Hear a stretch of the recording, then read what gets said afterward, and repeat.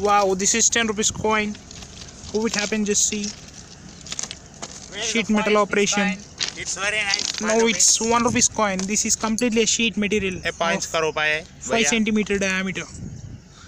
This is 5 rupees coin. Completely sheet material. It has happened. Now let us find this 2 rupees coin. Non-metallic nature.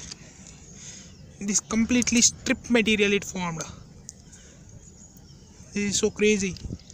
Feeling fantastic. Thank you for watching this. Please like, share and subscribe. Bye bye. All once glance at it together. Completely stretched form of those coins. Okay, bye bye. Like, share, subscribe. Tada, bye.